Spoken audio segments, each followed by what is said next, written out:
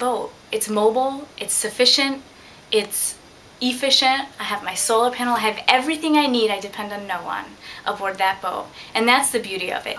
It's because it's self-sufficient for the most part. And it's that whole experience that I like.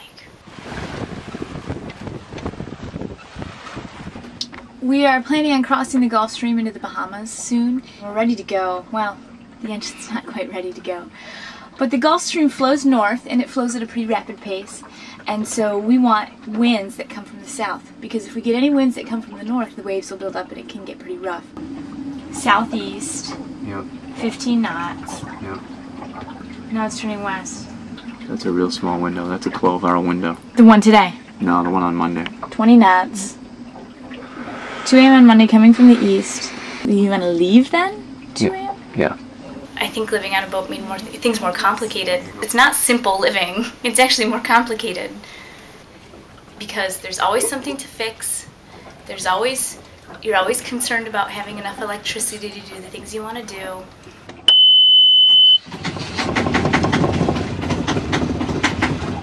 When am I going to run out of fuel for my stove or for my engine? That's it. There's no wind. My engine has stopped running, and I am here trying to tinker with the engine. I'm out here bobbing about. I wish I knew more about engines than I do. I don't know enough. Or how can I generate more power? Or water? When am I going to run out of water? I just open the little thingamajigger, put the hose in, sit here until it fills up. I can carry 40 gallons of water and 20 gallons of fuel, and I'll be full. And then 2 jerry jugs on my deck with a total of 10 additional gallons of fuel. So I will be topped up with water and fuel when I head to the Bahamas tomorrow, hopefully. It's been a long time. We've been trying to go for about a month, but there's been engine issue after engine issue after engine issue. There's a lot of work involved in living on a boat and a lot of know-how. It's very light, and we have to make faster than 4 knots to get to our destination before the squall with 40 knots of wind.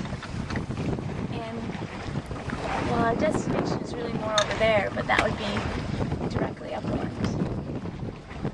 So I gotta check my fuel levels.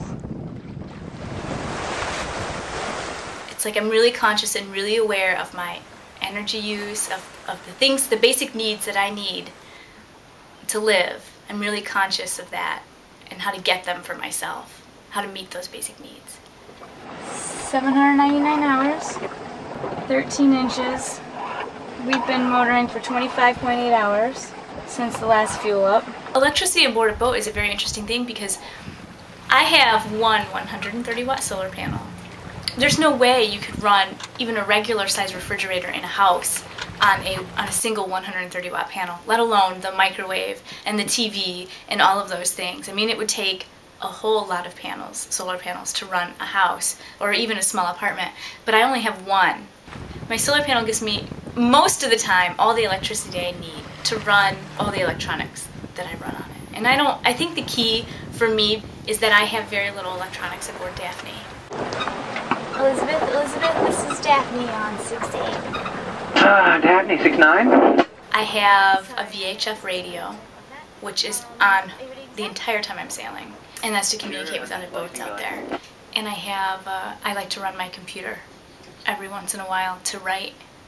This is the refrigerator, the ice box. I do have a refrigerator, or an ice box. There's no freezer.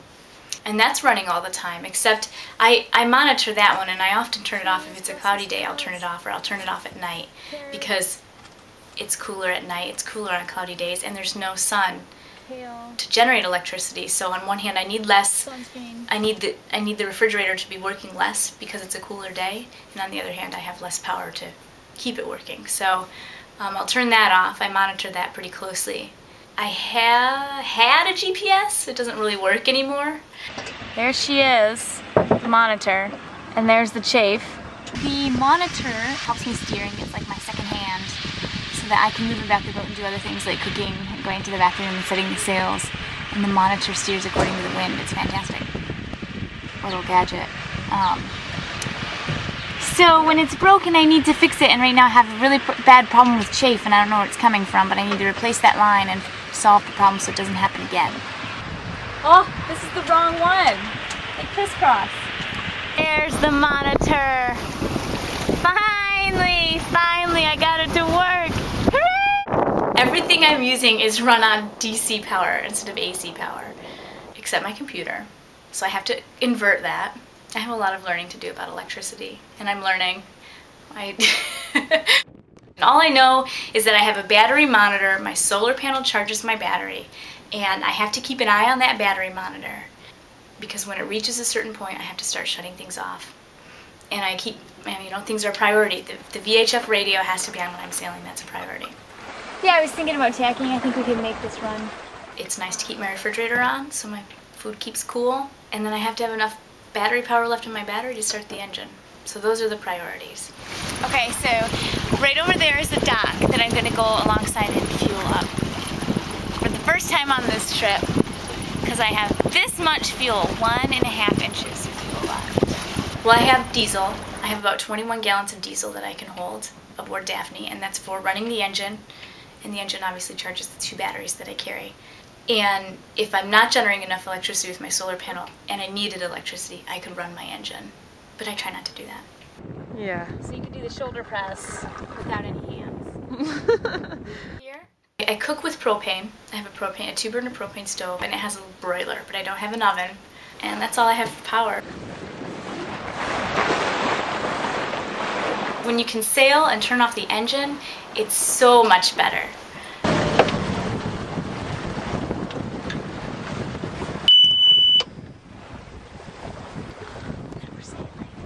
I would say that I would sail probably 90% of the time.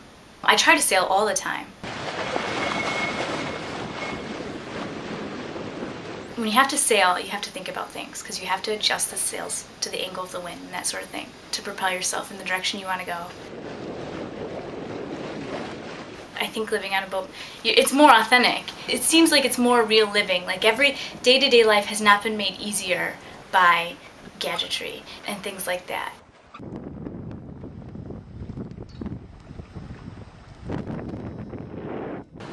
We finally made it to the Bahamas! Woohoo!